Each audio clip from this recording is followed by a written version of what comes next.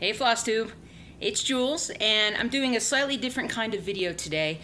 This is not a progress video in the sense of my stitching.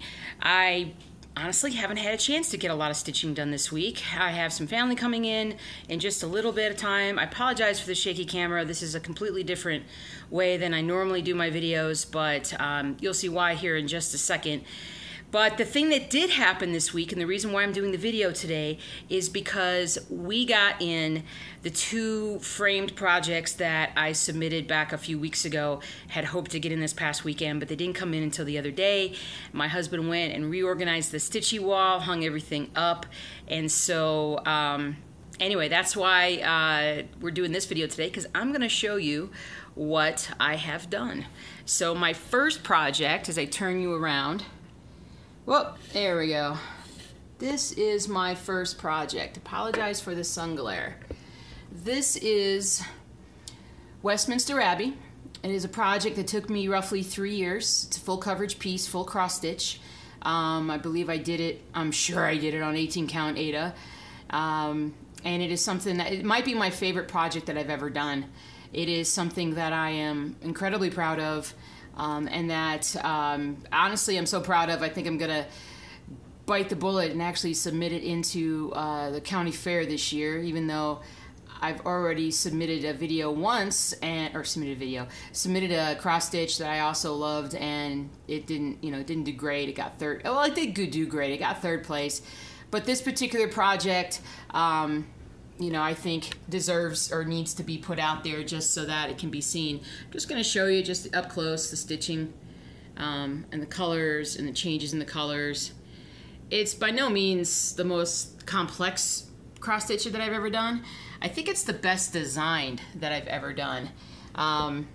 It basically is something that, I don't even know where I got it from. It's been so many years. I mean, it's probably been 6 or 7 years since I finished this project, and that I had, stashed away in a drawer.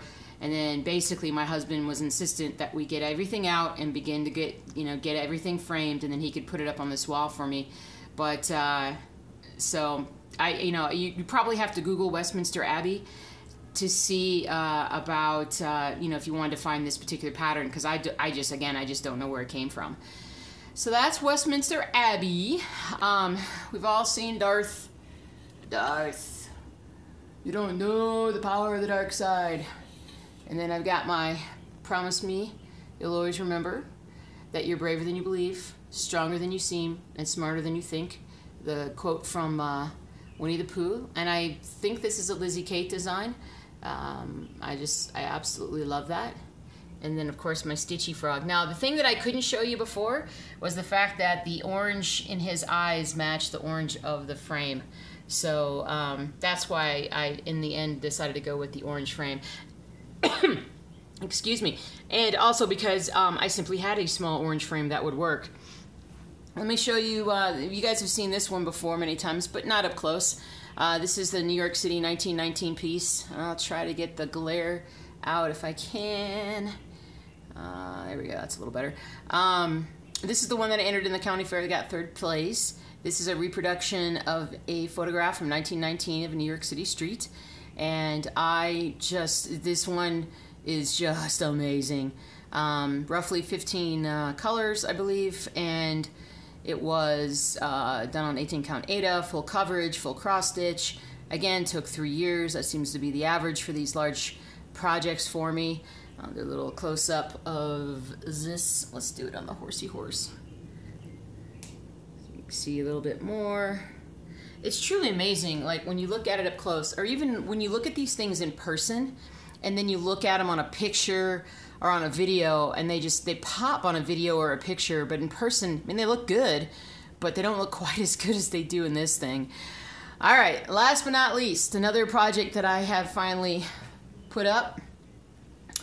This is Ronnie Rowe Designs of the Pen and Ink series, and I don't even remember which one of these that it is. It might be Colonial. It's some kind of colonial house.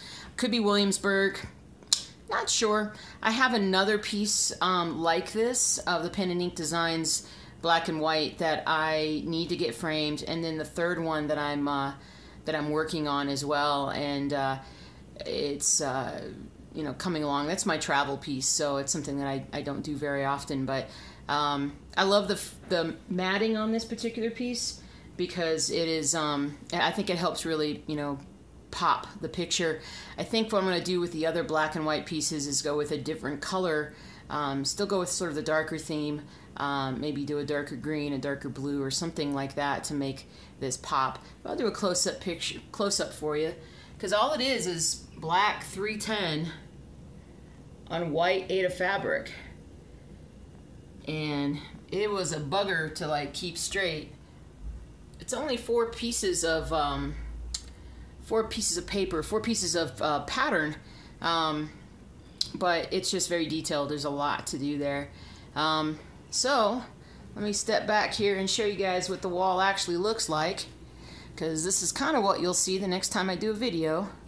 So the wall is pretty big though. There's still plenty of room for more cross stitch, but for right now that's what we have framed, and I'm super happy with how everything looks and the way it's put up there, and more things are going to get added as time goes by, especially if I can stay diligent with some of my smaller pieces and get them up there. But I hope you guys like it. You know, it's just, I love this hobby. I love this whole thing. I love Stitch Mania. I love FlossTube. It's just, you know, it's just, those of us who cross stitch, you guys know what I'm talking about. So I hope you enjoyed this video.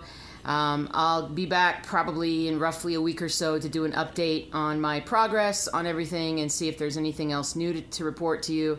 But for now, and I apologize again for the shakiness of the video, I'm holding the stand. But I hope you guys have a great day. Happy stitching. Have a wonderful beginning of May, and we'll talk to you later.